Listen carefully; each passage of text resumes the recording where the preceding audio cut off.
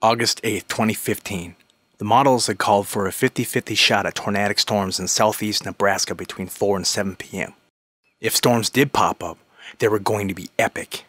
After meeting up with other chasers and even going as far as Hanover, Kansas, witnessing only brutal convection inhibition, I set the course north, feeling the agony of defeat, as I thought I had driven all these miles for nothing.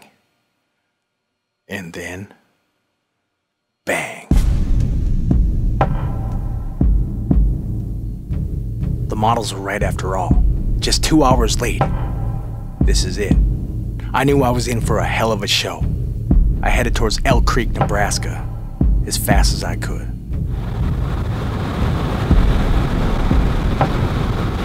In half a mile, turn left onto M4.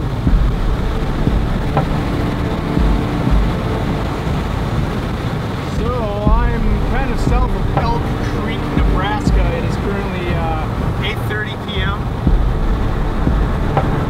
This thing kind of decided to get... Turn left onto M4. The storm decided to happen late on us here, so... In 30 miles, turn right onto US Highway 136.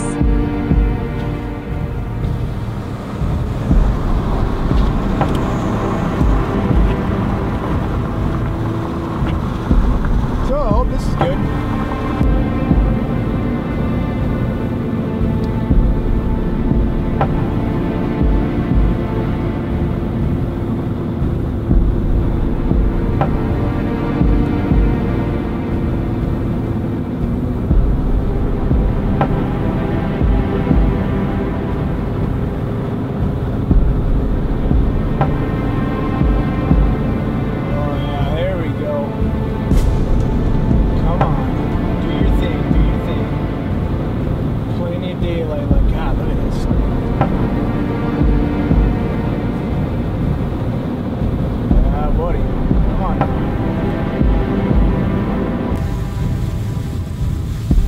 Starting up.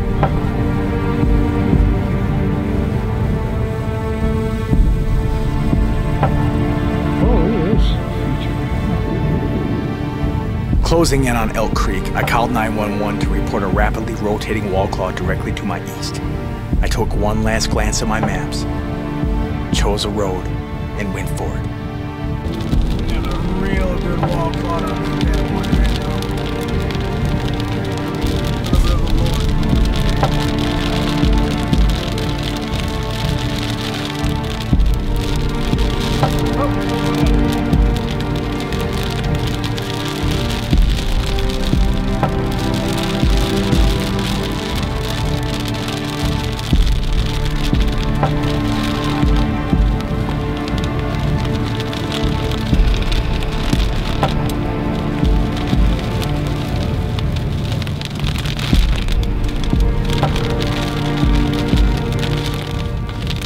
As I neared this massive vacuum cleaner of a wall cloud, I could start to see the telltale point of a developing funnel east-southeast of my position in a field about 2 miles away.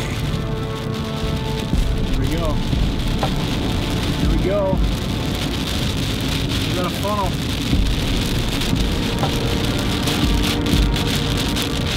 Yep.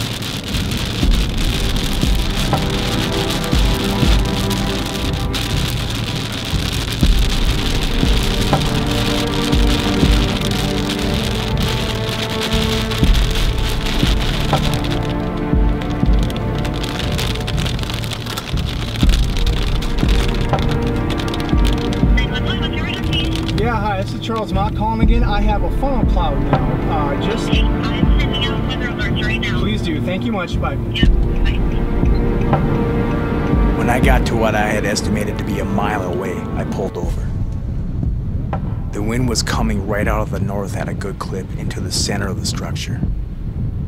I had a sinking feeling something very powerful was close by, so I turned my camera to the southeast. I had to turn up the ISO all the way to maximize any available light, as it was very dark at this time. And although I could not see it with my naked eye at the time, I knew it was there, and it was big.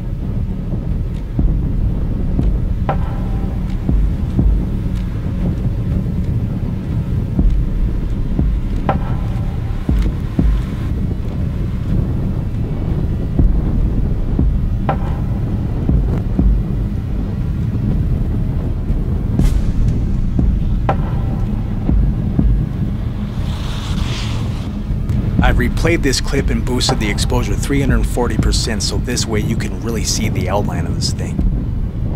As you can see, the quality of the shot really begins to fall apart, but I wanted to really illustrate my exact proximity to the funnel itself.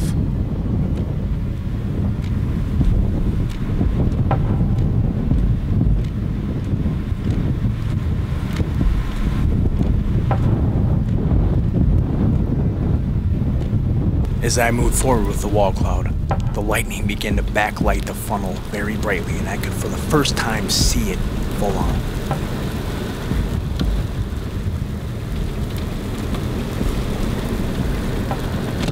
Oh my God.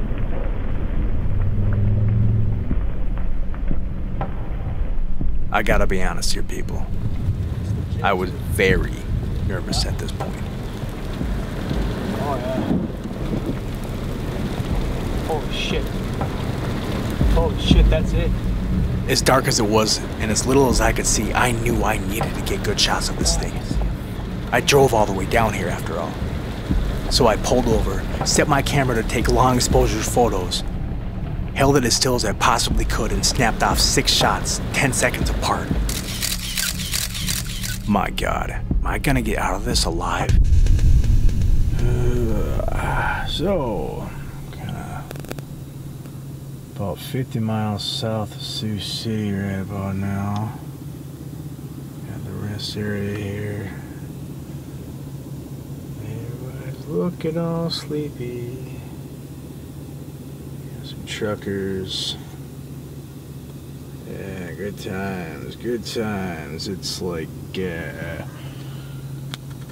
what does that say? 144?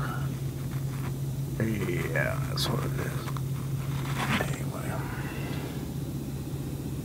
Time for this guy to get some sleep.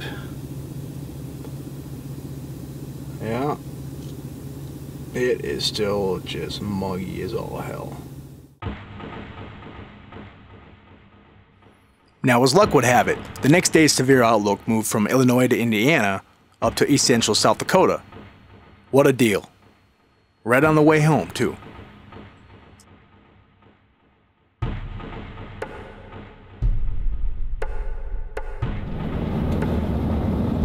So as you can see, folks, this rotation couplet here is really starting to pick up, and I would be shocked if that was a tornado warning any minute here.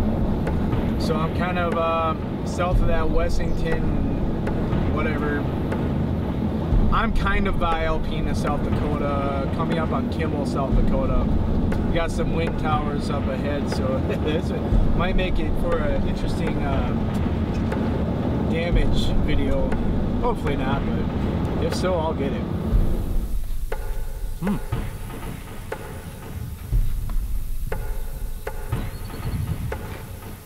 There we got a little funnel cloud. Yeah. Just a little guy trying to do his thing.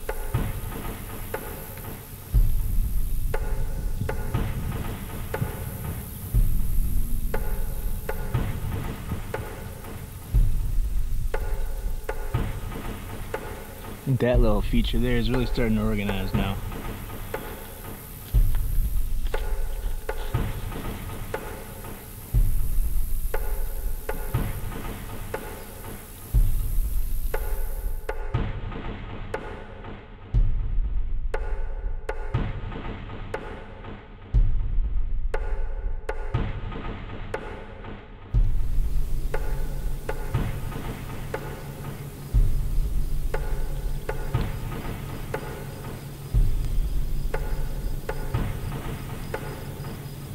That's some pretty good oncoming shelf now. Yeah, shelf. And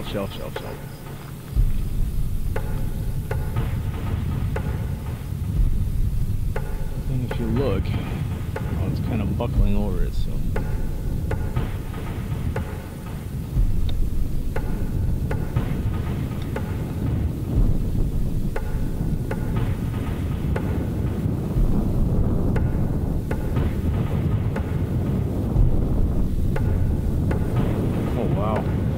Oh, look at that precip coming.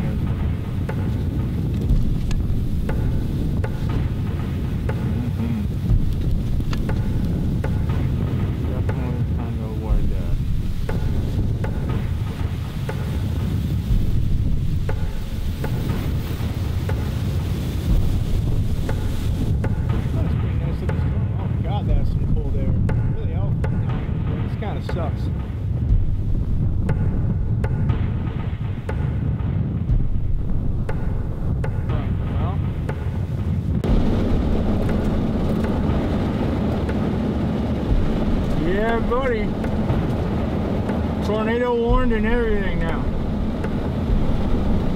I'm gonna jot ahead a little bit.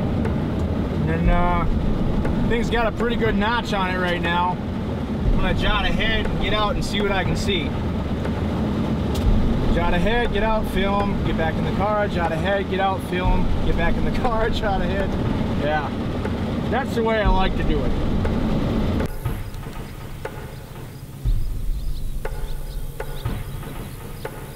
Well, it's officially tornado warned now. There's definitely a lot of good spin in this, but it's super outflow dominant right now, which is discouraging, but you know, things could happen.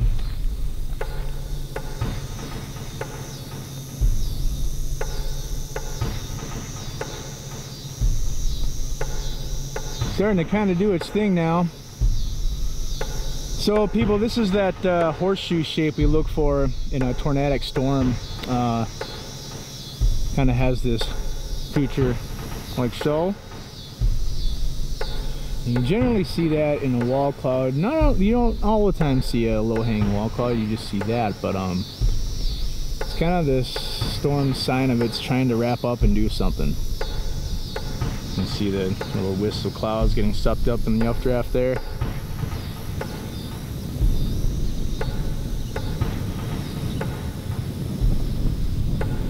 There's that damn cold air again. Wow, look at that. Look at that windmill in the distance getting rocked.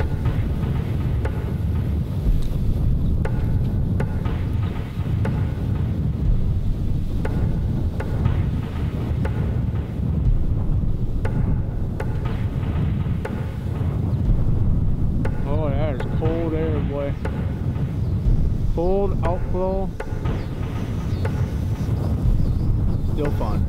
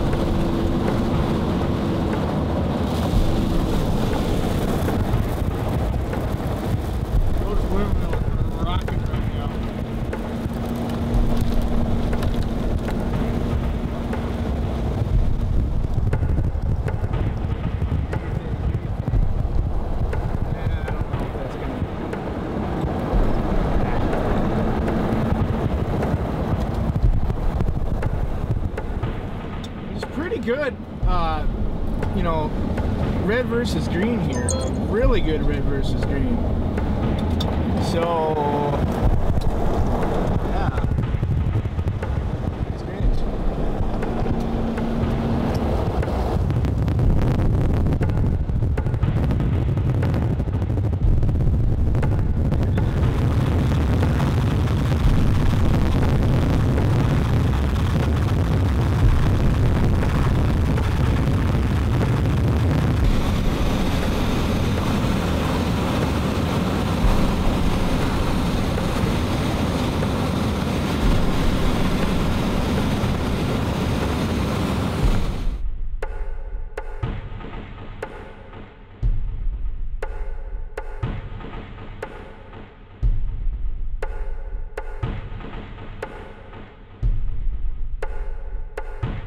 It had become very evident to me at this point that these cells were very outflow dominant, and the chance of a tornado was dwindling minute by minute. But there's always time for good time lapse.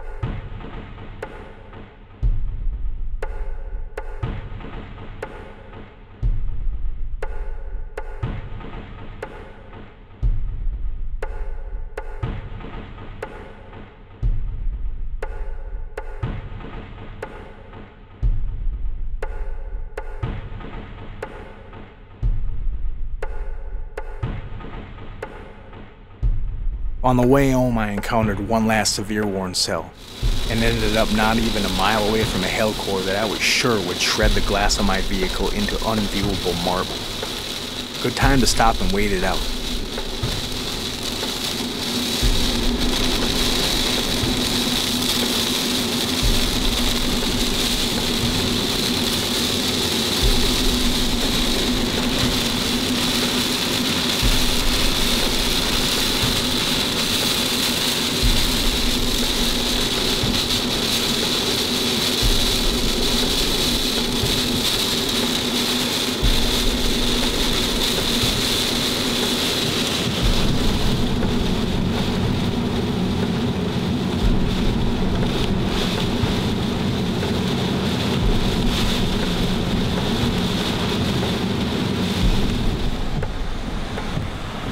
Mino, South Dakota apparently had experienced some very high winds and torrential downpours, as well as marble-sized hail that had already melted by the time I had arrived.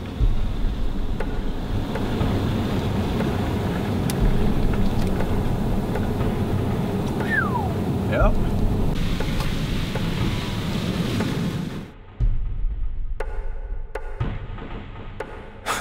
I really thought I was going to be able to move that branch. That thing had to have weighed at least 800 pounds.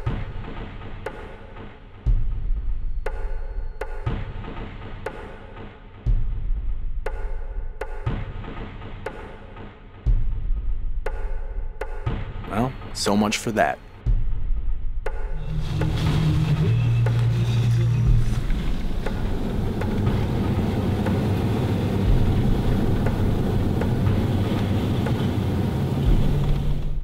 On the road out, I encountered a vehicle that apparently had been blown off the road.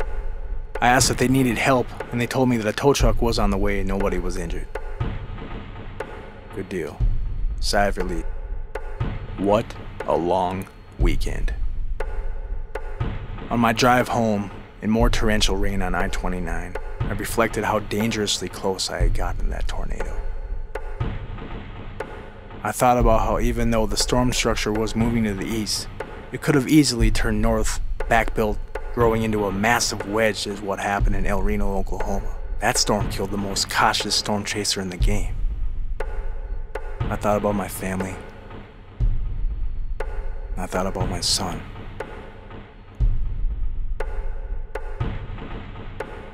If I learned one thing from this chase, it's this. Night chasing sucks. Until next time.